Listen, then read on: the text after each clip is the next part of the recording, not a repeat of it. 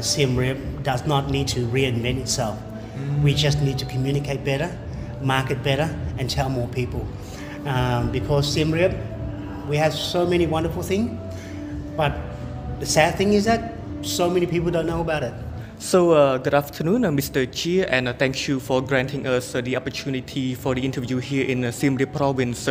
Sir, in the next hour or so, there will be an event talking about creating a vision, a common vision for Siem Reap. So one vision in order to promote the cultural tourism of the province.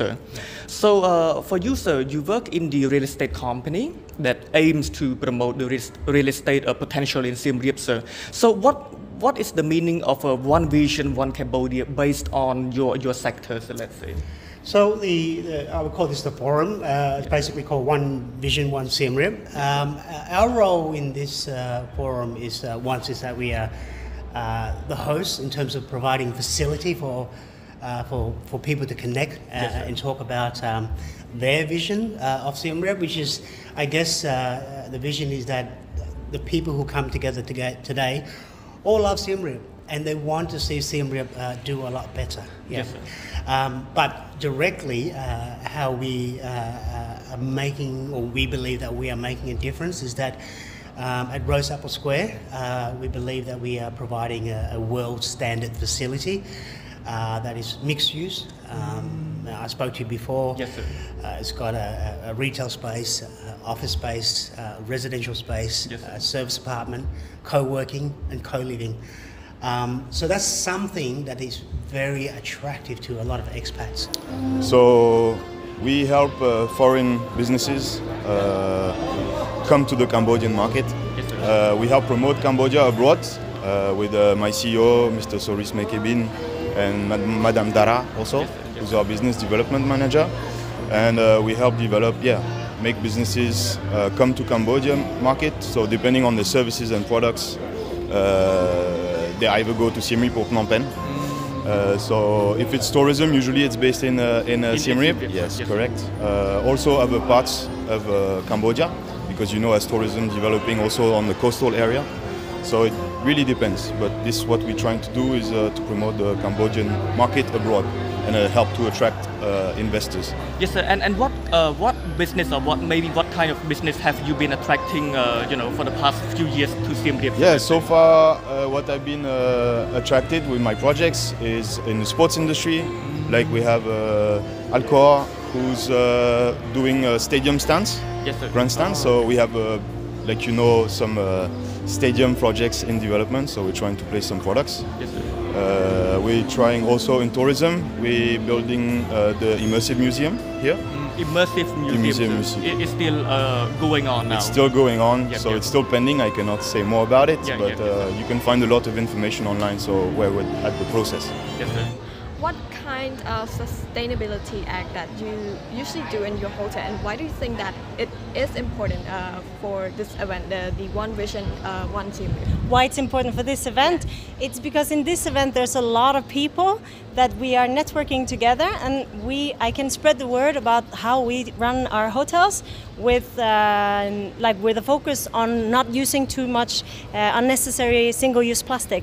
So we have no single-use plastic amenities in the rooms, no plastic bottles. We sell no plastic bottles, no plastic straws. And we are implementing many environmental initiatives in the running of both hotels. And I just want to talk about it tonight so that people can see that it's actually benefiting everybody, not just only the environment, but also your business. A lot of people think that it's expensive to turn into be more sustainable. And yes, it can be, but it will also give back to you, because people want it's trendy to be sustainable. People want to travel. At least our guest houses, our hotels, they are very busy. That we have been so full since COVID opened up again. And this is because of most of our guests, they want to come because they like our focus on the environment. So it's good for the environment, it's good for businesses, and it's good for this event, because I want to show that everybody can actually be more sustainable. But so based on your example, so you mean that before this kind of, let's say, infrastructure, the international, the infrastructure that matches the international need is not really common in Siem Reap, let's say? In short, that is correct. We identify a need to cater for. Well, I would say we always, first and foremost, prioritize the needs of our local people. We are ULS, we are 100% Cambodian company. So everything we do is first and foremost is for our people first, prioritizing. But because of that, we want to build international standard development. But because of the level of quality, the level of facility, and we are providing a unique space that hasn't been built before in Siem Reap. We are finding that a lot of expats, a lot of tourists are attracted to Rose Apple Square. Yes, sir. So if I would like to summarize a bit, so before you might say, in order to stay in Cambodia for an extended period of Siem Reap for an extended period of time, people might rent, a house from the local people, or maybe they might rent, a hotel in general, so that makes them a bit difficult to live for a very long time. So your infrastructure aims to solve that problem, sir? We found a void in the market. Yes, we're not a hotel. We're not your typical house. I think we bit of both, and that's a sweet spot. But also, Rose Apple Square tagline is Live, Work and Connect. It's a little ecosystem within Siem Reap that provides a very convenient space for people to, I guess, want to live here, want to work here, and also want to connect here also. And part of the challenges in Siem Reap or the tourism sector is that how do we keep people longer in Siem Reap, right? And I think we have built a facility. We've developed this place in such a way that gives them reason to stay longer, I guess, in terms of affordability aspect, in terms of location aspect, in terms of convenient aspect. So you cater not just the tourists, but for those who wish to work in Siem Reap, sir? We cater for, we have a co-working space, 3 floors, and I would have to say, if you haven't seen it, please go and see. I would have to say, it's as good as anything around the world. That's something we're very proud of. So you can do many things here. Like I said, you can work here, you can live here, you can connect here. Yes, sir. Many things. I personally live here, but we also have tourists who stay here short term. We have many tourists who stay here longer term, 3 months, 6 months. So a mixed group of people for different types of use. On your perspective, sir, what is the potential of Siem Reap, of course, besides tourism? What else do you see in Siem Reap, sir? For me, well, you will see my presentation. I put some examples. For me, I'll give you a bit of feedback. I think the sports industry is really close related to the tourism. All that missing is the sports infrastructure. Yes, sir. The rest, we have the hotel, we have the gyms now, we have a lot of things. So all we're missing, there's the sports. Of course, esports is a kind of similar to sports. Digital sports. Exactly. Especially if we do a Siem Reap smart city, like the government wants to do. Education, I think with the young Cambodians like you, I think it's really important to try to attract international education.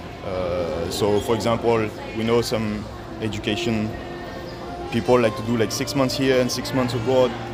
I think it can be a good market for that in Siem Reap. Do you see that the real estate sector in Siem Reap is getting back on its feet again after several years after the pandemic? It is slowly getting back on its feet. Yes. Some areas are doing well, a lot of areas are not. These kind of events, like COVID, that what I would call maybe not the right word. Very what's the word? Catastrophic event. Catastrophic. It forced people to change also, and what we find that the real estate developers or the hoteliers that can adapt, that can improve their standard, their service, are the ones that are doing well. What I mean by that is that even now we are going through recovery stage. Yes, sir. You will find that some hotel, some business are actually doing really well, but a lot are not, right? So the tourists, customers, visitors being more selective, and they are choosing facilities or hotels that are doing a better job. Yeah. Yes, sir. But based on going back to the main point of today's, let's say, event, you mentioned, one vision, one Siem Reap. So from your side, you work in real estate, and again, sir, to create like a common goal for something as big as a province, you need a lot of, cooperation, and you need a lot of understanding. So what are the other things, more than just real estate that demands to connect together in order to achieve the vision that you are looking for? Look, everybody has their part, whether it's real estate, whether it's food and beverage, whether it's hotels. Everybody has to adapt, have to do better, provide better quality of service, have to communicate better, have to market better. I often say that Siem Reap does not need to reinvent itself. We just need to communicate better, market better, and tell more people. Because Siem Reap, we have so many wonderful things, but the sad thing is that so many people don't know about it, right?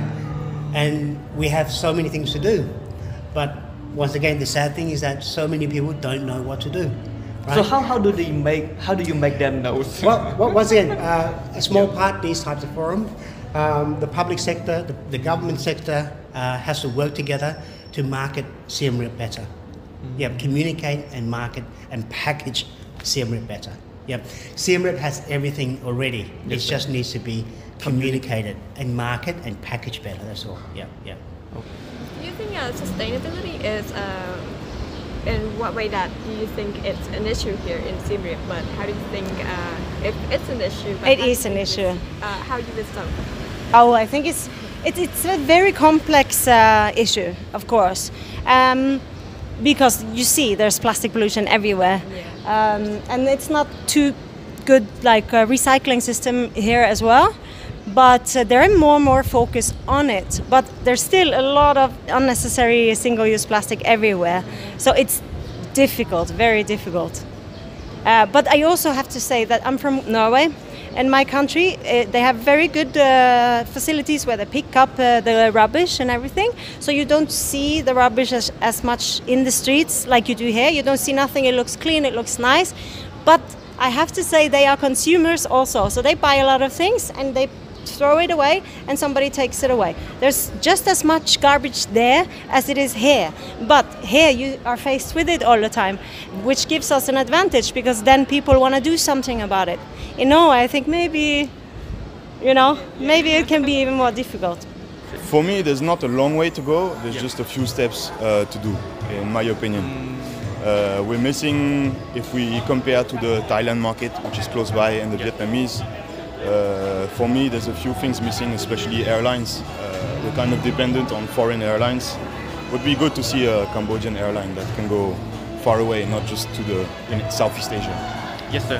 And normally, what do you hope to achieve, after attending this event, sir? Because we try to create one vision. So, do you feel optimistic about having that vision, sir?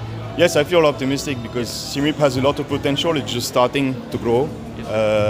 With COVID, it's also helped to digitalize everything, the technology to come and people to accept technology. Because it's kind of hard for change, right? People are not used to change.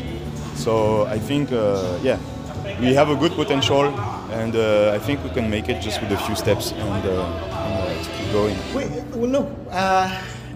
What we hope to achieve collectively is that we want to keep this on the forefront. We want this.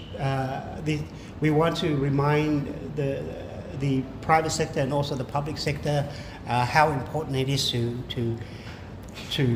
keep the goal of marketing and communicating about Siem Reap, about Cambodia, Yes, sir. a lot better. We cannot just do it one time, two times. We have to do it hundreds of times, 1,000 times, all the time, all year and long, we have yes, to sir. do it better. Yep. And one of the things is that I said to one of the guy that we had a discussion is that we have to be clever about it. We don't have to market internationally. Yes, We sir. just have to market regionally. You know, Indonesia has 200 people. Vietnam has a lot of people, like maybe 70 million. So regionally, we have maybe 500 million. Just target those people. You know, we don't need to compete against Thailand and target Europe, America. We don't need to compete against Japan and target. They've got unlimited funds. They've Yes, got sir. unlimited reach.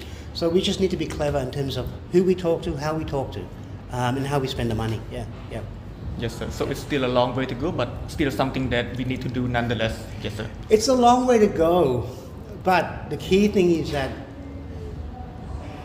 our customer is not that far away. It's actually, we need to focus on the customer that's around us, right? And why this is important is because of the cost of flights coming in and the cost of our ability, you know, like if you're traveling from America, you might need to do 2 transit, in Europe 2 transit, and that's not fun for anyone. But regionally, we can just do one flight, one direct flight, direct. yeah, yeah. So I think it's easier to start there and then build from there rather than try to get everybody. Yeah. Yeah. So there's like a certain path that needs to be taken first in order Correct. to like a domino effect. Yeah. sir. So Yeah. in Western world or in sales, we have what is called the saying. We call it the low lying fruits. So the fruits that's already low on the tree yeah. and is already tom. You know tom. Yeah, right. Yes, right. Why don't we pick those first? And instead of trying to climb the tree and pick something that's so high up, right? There's a lot of low hanging fruits, and that's the region. And we should really focus and concentrate really hard on that aspect.